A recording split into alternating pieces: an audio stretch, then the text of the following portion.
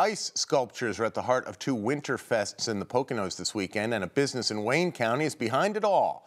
Newswatch 16's Amanda Eustace shows us how ice is turned into art. With a chainsaw in hand, employees here at Sculpted Ice Works near Hawley are hard at work. Ice sculptures are being carved for Winterfests this weekend in the Poconos. We've been working on this for a couple weeks now at this point, between making the ice and doing unique colors and stuff like that and designing.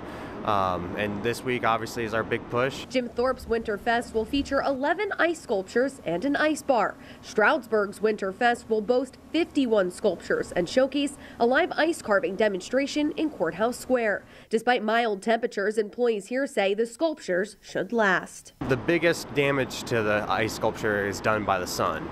So if they're out of the sun, they'll actually last for quite some time, even in above freezing temperatures. Making the ice sculptures is not an easy process. It takes about 4 days to turn this water into ice, and then they can begin turning the ice into art. Once they're done freezing, we pull them out.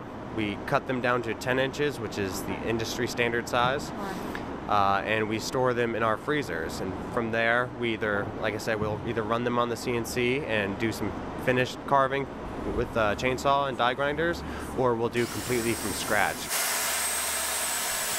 Out of the more than 60 pieces being sculpted for this weekend, 28 of them will be hand carved. They're very unique pieces, and ice does something to like a character, because some of these are cartoons, and the way that they're carved into ice, the way it shimmers and everything, it kind of brings it to life. For information on Stroudsburg and Jim Thorpe's Winterfest, visit WNEP.com. I'm Amanda Eustace, Newswatch 16, Wayne County.